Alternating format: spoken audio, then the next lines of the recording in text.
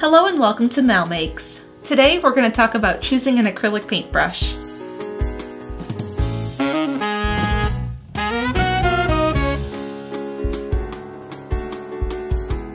When you walk into that art supply store, it's really hard to know what to look for. You walk down that aisle of paintbrushes and there's just so many. So how do you know where to get started? Well, I think there's 4 important things to think about and 4 things that you should consider, but they're kind of frivolous. The first important thing is size. Now, if you're painting a large canvas and filling in big areas, of course, then you're going to want a bigger paintbrush. If you're using a smaller canvas, you'll probably want something more on the medium side. And if you're doing tiny details on a big canvas or small canvas, you probably want an itty bitty tiny brush. Now, if you're doing something like this canvas here that's 18 by 24, you probably want a good variety of paintbrush sizes. Something bigger to do the background, medium paintbrushes to fill in some bigger areas, and then tiny paintbrushes to do the itty bitty little details. The second thing to consider is shape. Now there's 2 shapes I use all the time in every painting. And then there's some shapes I use if I have like a very special application where I really need to use that style of paintbrush. And then there's other styles that personally I haven't really found a good use for in acrylic. They might be more suited for like a watercolor painter or if you were doing stenciling or something of that sort. And the 2 paintbrushes I use all the time are flats and rounds. I use flats from filling in backgrounds, just kind of filling in big areas because they leave a nice big mark on the canvas. And sometimes I'll turn them 90 degrees and use them for grass, tree trunks, branches, anything that's kind of long and narrow and I need to keep straight. And then for rounds, I use those for filling in some bigger areas, and then I definitely use rounds for details. Occasionally I'll use fan brushes if I'm trying to paint Bob Ross style trees, but they also work really good for doing a grass texture on a surface. These other 3 shapes I use pretty rarely. This one is a bright, and brights are very similar to flats. They just kind of have a curved edge towards the top, and you can use them just like a flat. The second one is a filbert, and it's kind of round across the top, and it's really good for blending. Like if you are blending in clouds or anything a bit smaller. It's not really good for blending in large backgrounds or anything of that nature. And this one is an angled. And angled brushes are good for small details, but personally I'd rather just switch to a tiny brush. The third thing to consider is bristle type. Now there's 2 main categories. We have natural bristles and then synthetic bristles. And each of those kind of have their own categories underneath them. On the natural side you have ox, sable, squirrel, pony, all sorts of different things on that side. And on the synthetic side, you basically only have 2, plastic and nylon, and then sometimes they use the word Taclon, but synthetic bristles are all pretty much just man-made bristles. In general, you would want a stiffer paintbrush for acrylics because you want it to keep the paint on the outside of the brush, not soak it up like a watercolor brush. And you also want a stiff brush to push that paint around, like spreading it thin across the canvas. You don't want it to kind of sit in a pile in the corner. So when I go and look for paintbrushes, I actually sit there and I test all of the bristles on each of the brushes.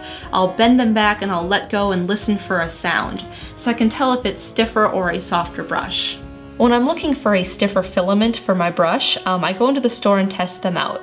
These are both Simply Simmons 3/4 inch flats, and this one down here is an extra firm filament, and then the one up here is not. And when they're brand new, you can tell them apart because this one is a bit more red, and then this one kind of has a gold bristle color. And I pick them up and I snap the bristles. And when you compare them like that, you can definitely hear the difference between the ones that are firmer and the ones that aren't. And then to compare a super soft, cheaper brush like this one sounds like this. So they're here in order of stiffness, and I tend to go for the ones that are more on this end of the scale. You can find stiff brushes in natural and synthetic, and personally choosing between them is really a personal choice based on what you would prefer to use. Personally, I like synthetics because they wash out easier, they don't really hold the paint in like a natural bristle would, and also acrylic paint is very damaging to a paintbrush, so synthetics tend to hold up and last a bit longer because of that corrosive nature of acrylic. They also tend to be a little bit cheaper, so I like synthetics for that reason. The 4th important thing to consider, and perhaps most important, is price. I don't see the point in spending a ton of money on acrylic brushes. The paint is very damaging to them, and also like you could ruin it on the first time just on accident or not washing it properly. So I wouldn't spend a ton of money on an acrylic brush. Now, if you see this acrylic brush that you really want and it's a bit more expensive and you have a coupon, it's on clearance, it's real cheap, go for it, but I wouldn't pay full price for something that's really expensive for acrylic. Now, kind of like a general rule I personally go by is for my bigger brushes, I look to spend maybe $8 to $15 on a bigger brush. My medium brushes, I spend like $5 to $8, and my tiny brushes maybe like $3 to $6.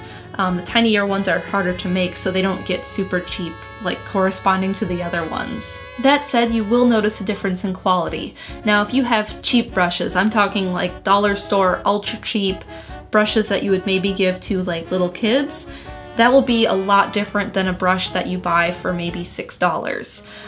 The cheaper brushes in general, they lose a lot of bristles. You'll find them in your paint, on your palette, everywhere. And I have had that happen with some of my more expensive brushes, but it definitely happens with the cheap ones more often.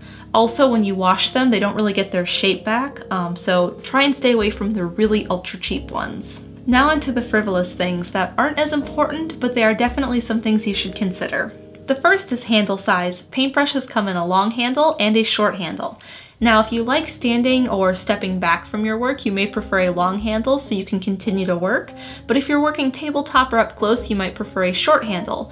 When I paint, I'm about this far from my canvas, and with a long handle, I found that sometimes I hit myself in the face. The next thing is handle material. Now, this is not only like how it feels to your skin, but also what it's made of. So they're either wood or plastic, and with wood they might be raw, varnished, or painted. And the wood ones I think are a bit more comfortable between that and plastic, but if you leave them sit in water, which you shouldn't do, but the wood will swell up and the varnish or the paint will flake off. Now, that doesn't happen with the plastic handled paintbrush, but either way, the glue inside the metal part of the brush breaks down when they soak in water, so don't do that.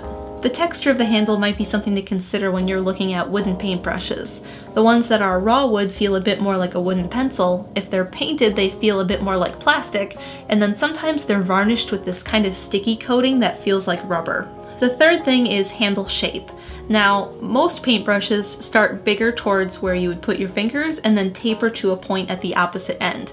And this taper is more dramatic on some brushes, so it has like a better, bigger grip for your fingers, and some of them have a smaller grip there. Also, you can sometimes find it in reverse where your fingers would go as extra tiny. I have one brush like that, and it's kind of strange to hold it.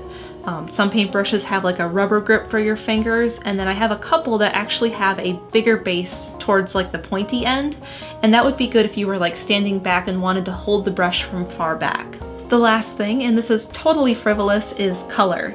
Paintbrush handles come in all sorts of colors. I have dark purple, I have pearl, I have chrome, I have blue, green. They come in every different shade. Bristles also sometimes you can find in different colors, but for the most part they're kind of dull looking because they're going to get stained anyway. But who wouldn't want a paintbrush in a fun color? In the end, you may not like the same paintbrush as me, and that's totally okay. Painting is really personal, and I think that's what's so cool about it. Everyone's going to be completely different. But if you're struggling, when I first started doing MalMakes, I had these very soft paintbrushes. It's whatever I had around. And I really struggled with painting those first few months, and I didn't think, oh, the paintbrush is what's wrong. I thought, I'm a bad painter, this is just so hard, I'm working so hard and everything is so difficult. But I struggled through that, and in a way I think that struggle made me a better painter. But once I started to switch to stiffer paintbrushes, everything felt easier all of a sudden. And I realized that the paintbrush was really causing me a lot of struggle, but this new one works a lot better. So if you're struggling, maybe try switching your paintbrush up. If you're working with a stiffer brush and that's causing you trouble, switch to a soft brush. That may help you out. Thank you so much for watching. And if you're interested in supporting me on Patreon, you can find out more at supportmal.com. And make sure you stay tuned for part 2, which is all about caring for acrylic paintbrushes, so don't forget to subscribe so you don't miss future episodes of MalMakes.